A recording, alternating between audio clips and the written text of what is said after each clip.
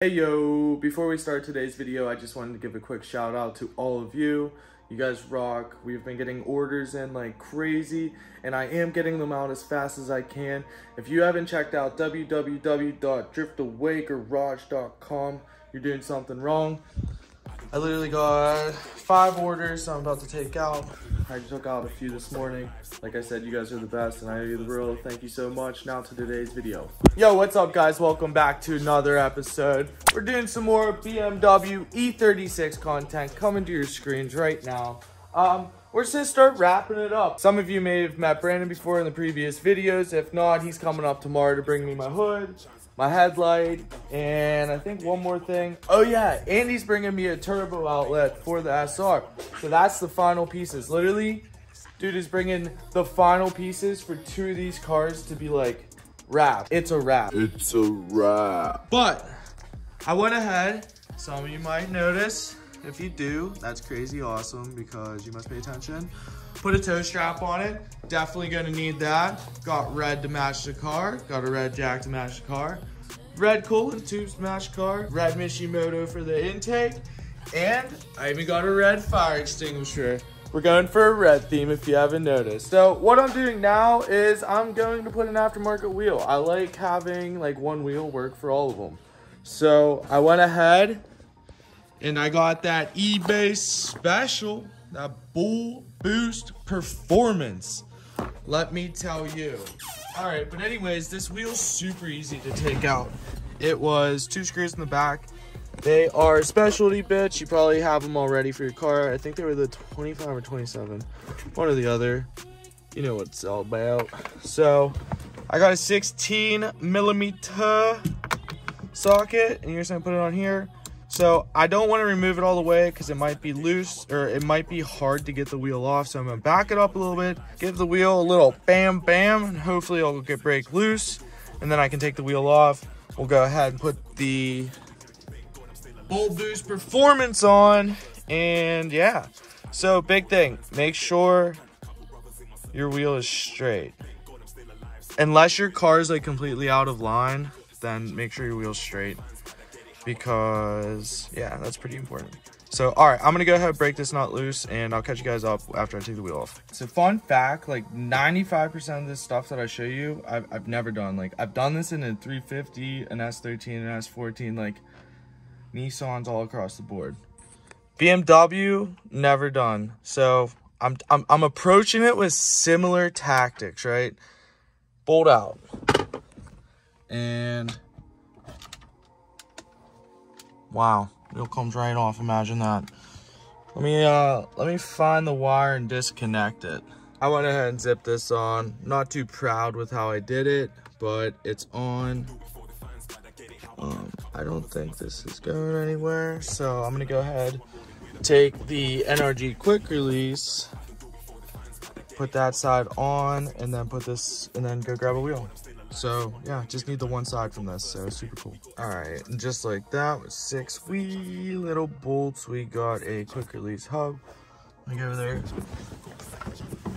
Now all we gotta do is go ahead, grab a wheel, and cross our fingers that it's on straight and it's on good and the hub's on good. Cause I don't know, I just feel like this eBay one fucked it all up. Here we go.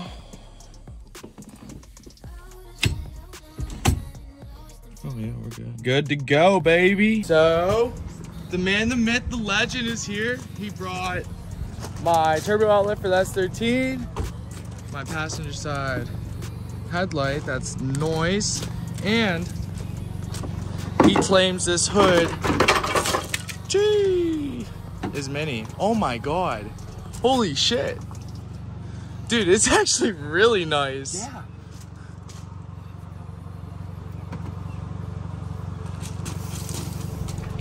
Holy shit.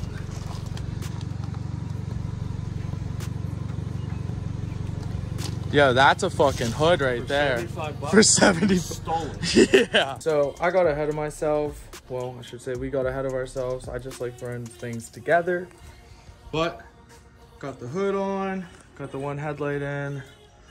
went ahead, I got to drill out the holes a little bit bigger for the rods coming through, but this is my first time putting on the hood latches. Don't know how to do it. I'm just gonna try and follow the line of the hood on both sides. Hopefully, bing, bang, boom, it works, and we're good to go. So we got a body saw and a Dremel. I think I like the Dremel better. Brandon might like that better. But we are, yeah, going ahead and cutting these open. I think they're pretty lined up. Now that I'm looking at it, I think they're a little crooked.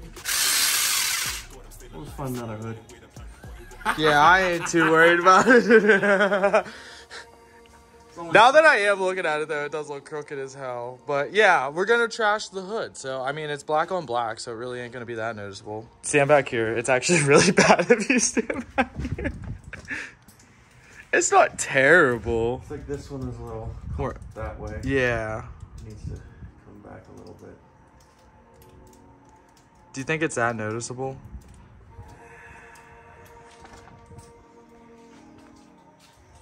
I don't know, drop a comment down below. Is it noticeable? I don't think it is.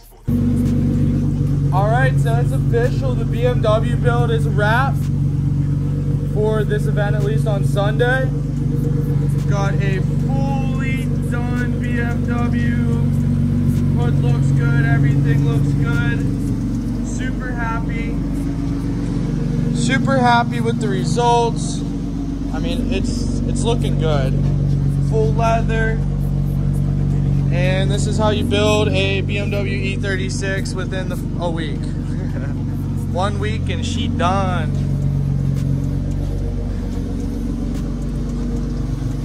Can't really tell, but Richard's house is a really big hill, and I told Jeffrey to bomb this backwards. Let's see if he got it.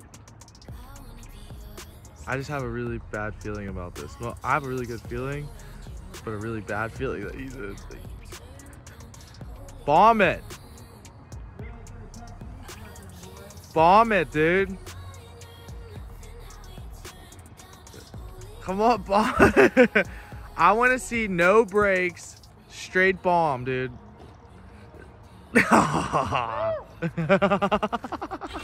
It's been like a couple days since the last clip. I apologize.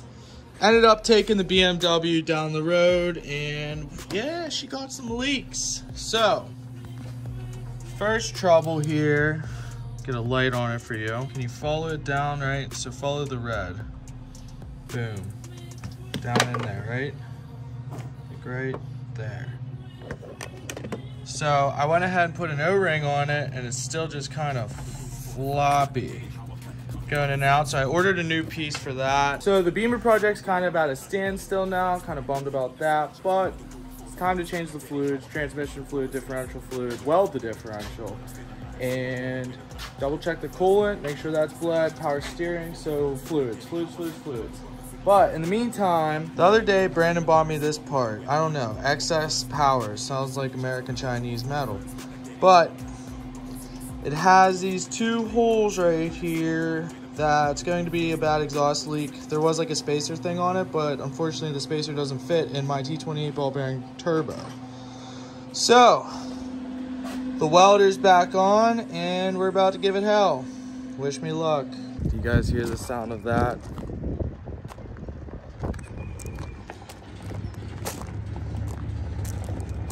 It's another one.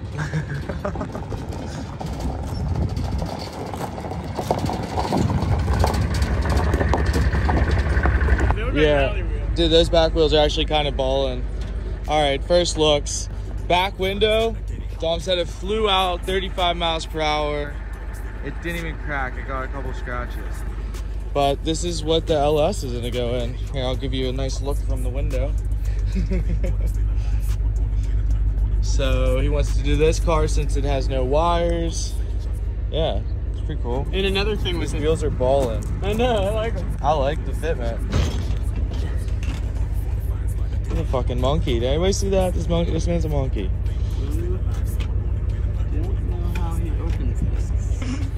So he got it open, and it's another one with no trunk. It's for a fuel cell. Does it not have a tank? Oh man. But I'm going fuel cell. Hey, you got a free screwdriver. Because the M3. You went to grab. Low car challenge.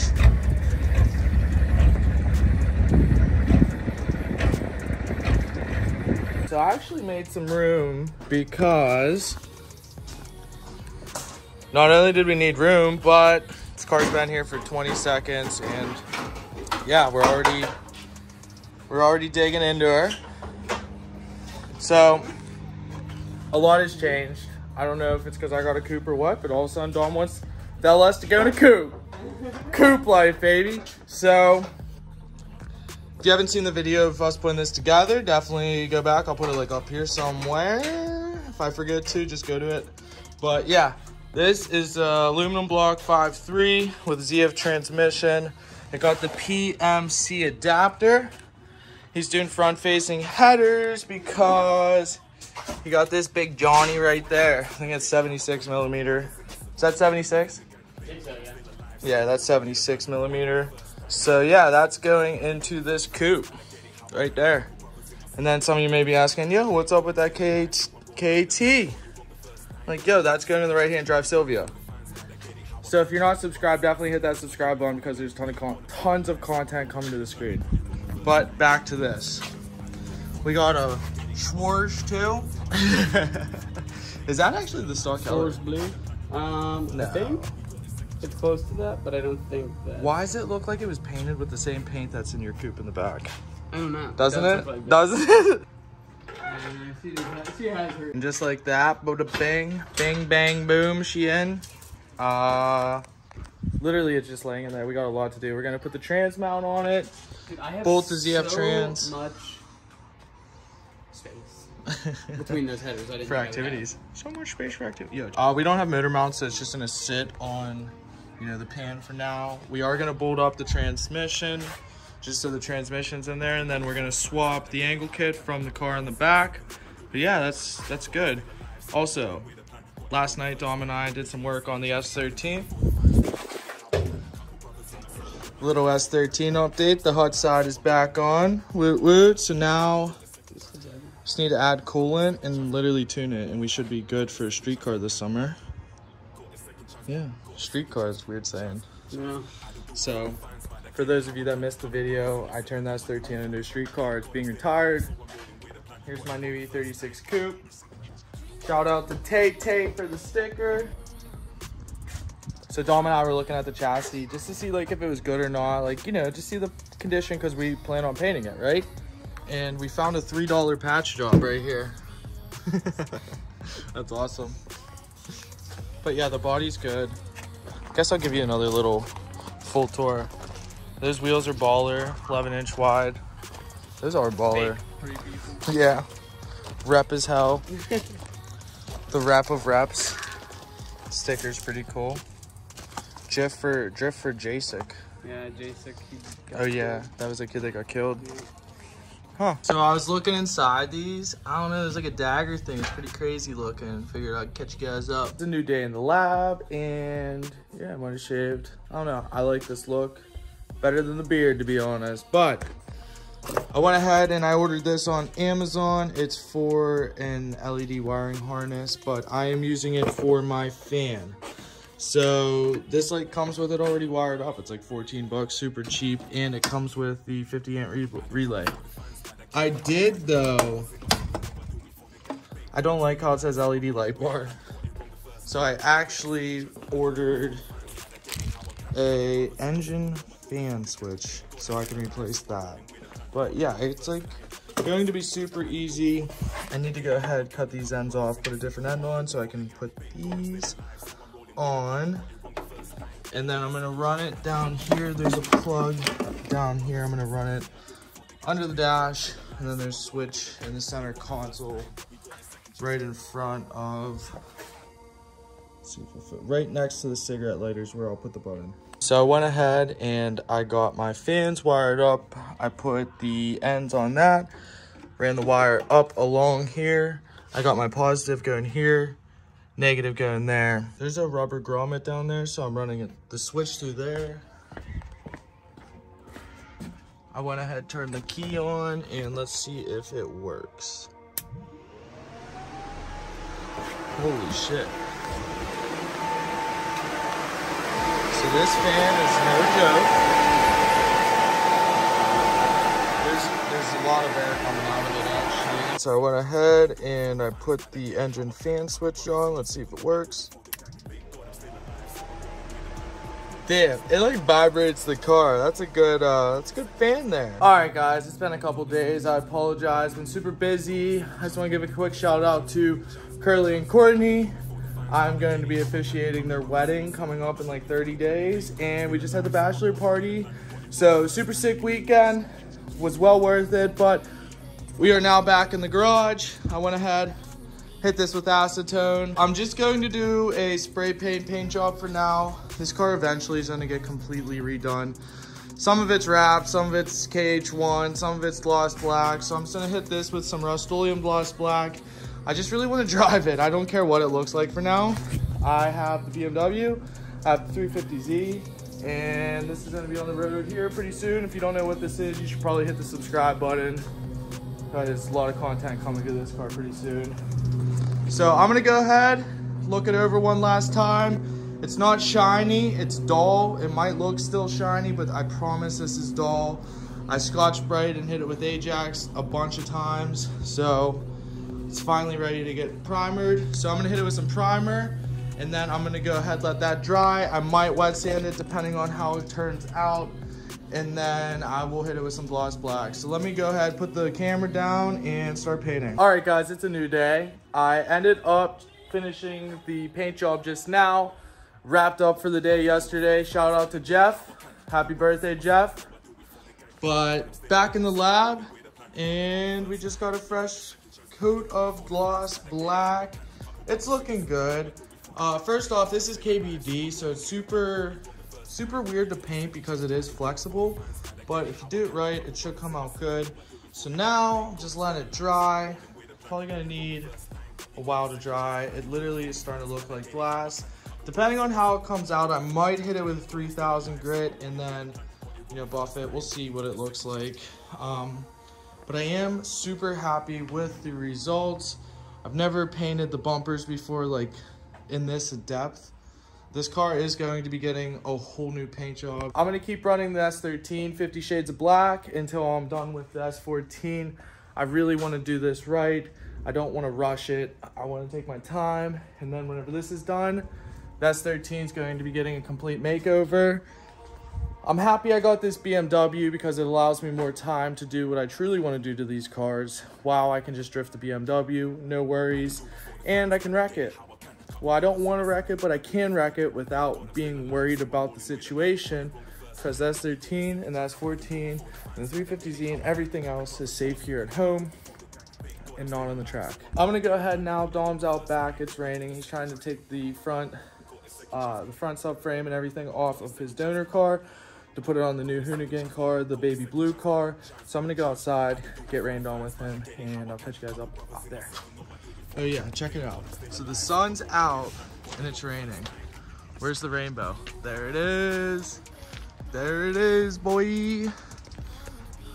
I honestly don't think I've ever seen both ends of the rainbow in like look, you can see both ends of the rainbow in one picture frame. All right, enough rainbows and shit.